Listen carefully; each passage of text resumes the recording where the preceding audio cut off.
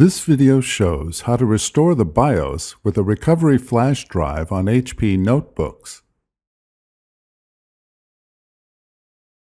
First, power off your notebook and wait 5 seconds.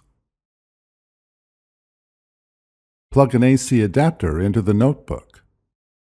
Insert the BIOS recovery flash drive into any available USB port on your HP notebook.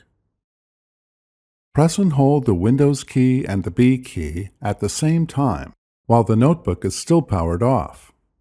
While still pressing the Windows and B keys, press and hold the power button on the notebook for 2 to 3 seconds. Then release the power button. Continue holding the Windows and B keys until the HP BIOS update screen opens. The BIOS update begins automatically. It will write and then verify the updated BIOS. Click Continue Startup to restart your notebook, or wait until it restarts automatically. At the BIOS recovery prompt, press Enter on your keyboard to continue loading Windows. If prompted, read and respond to the screens to complete the recovery process.